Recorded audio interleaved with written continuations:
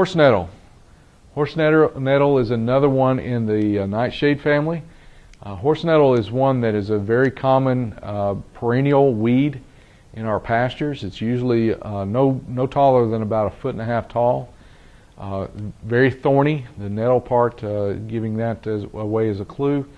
The real distinctive characteristic, of course, are these flowers and also the fruit that it bears. It looks like a very small green tomato, and it'll turn yellow as it ripens. This would be found throughout the South, very, very common in pastures. We see this all of the time. Most of the time, the animals will ignore it. They're not going to be going after it, except for when there's a real problem with, having a shortage of forage supply out there. Toxicity-wise, again, we're dealing with solanine and the related alkaloids to that. All plant parts are toxic in this case, but the toxins are very concentrated in the berries, and even more toxic in this particular case when they're mature, as compared to the ground cherry where it goes away when it matures. In this particular case, it's even more toxic when it matures. Pretty much all animals are going to be affected by this one as well. The signs in this case, again, weakness, excessive salivation, progressive paralysis, acute hemorrhagic gastroenteritis, and then collapse and death. This is another very quickly acting problem as well. And just like with the ground cherry, tannic acid, charcoal, evacuation of the stomach would be helpful here, protectants as well. Now, anything else in this nightshade family will have an issue. This is black nightshade and with some soybeans in this particular picture, and you can see the fruit in this particular case are dark black, and those are also poisonous with the same basic compounds.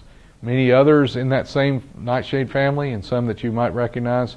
In addition to nightshade and climbing nightshade, we have potatoes, tobacco, tomatoes, Jerusalem cherry, as well as the ground cherry that we were talking about earlier, are all in that same family.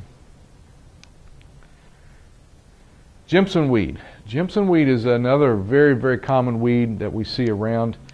It's a very coarse and very foul-smelling annual. When you're around Jimsonweed, you will know what I'm talking about. It has a very malodorous aroma to it, and very distinctive looking plant, as well as especially the capsule here that is very spiny, where it holds the seeds, the black shiny seeds down inside of that.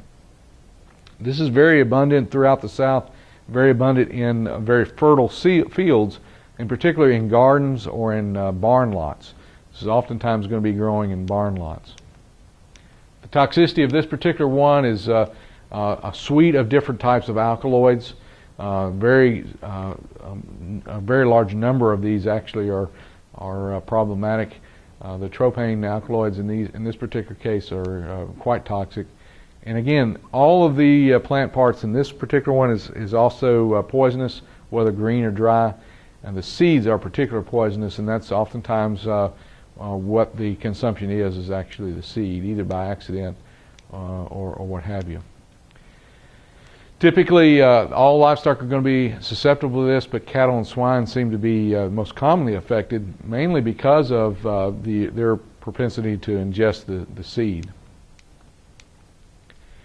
The signs for this particular one: very weak and rapid pulse and heartbeat, dilated pupils, incoordination, convulsions. They go comatose and then ultimately will die. There's really no specific treatment for this particular one. There's really not a whole lot that can be done in this particular case. They can give it cardiac or respiratory stimulants to prevent them going into the coma. The coma, once they get down into coma, it's very difficult to get them back out of that. Okay, Johnsongrass. Johnsongrass is another one that is a very common weed in our pastures, in our hay fields.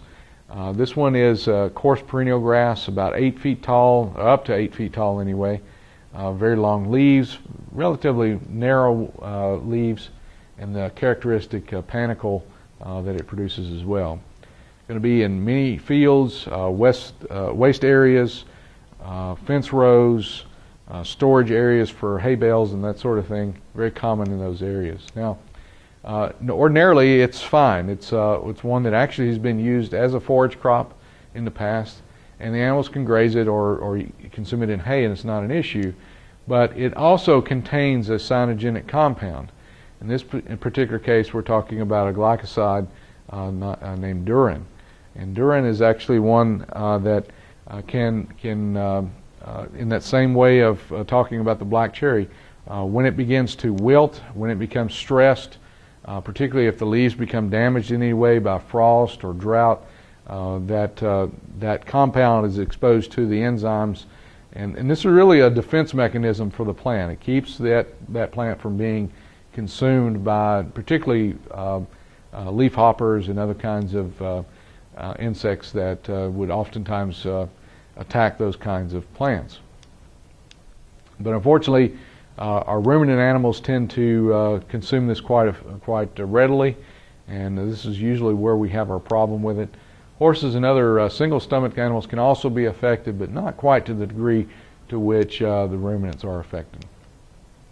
Difficult breathing, staggering, collapse, convulsions immediately before death, and again, one that's very quickly, fast-acting. Within 15 or 30 minutes after consuming, the animals will start showing signs, and usually within an hour they'll be down or die. In this case, again, going back to like we talked about with the black cherry, the mucous membranes in the blood will be very bright red in color. It's that cyanogenic compounds that are causing those issues.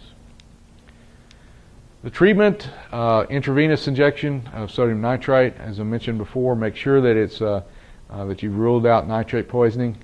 Otherwise, you would need to use methylene blue, and then repeat those applications as need be until the animal is showing no further signs. There are many things in the sorghum family that also share these same characteristics. Even our forage crops like forage sorghum can have this issue, especially at this time of the year when we begin to have freezes. We can begin to have issues with this. Now, fortunately, this is a volatile compound, so it doesn't last for very long. And oftentimes, once the frost or damage has occurred, within just a matter of a couple weeks, that compound has dissipated very dramatically and is not a toxin anymore. So we can still use these afterwards, but we do need to give it a little bit of time for that to volatilize.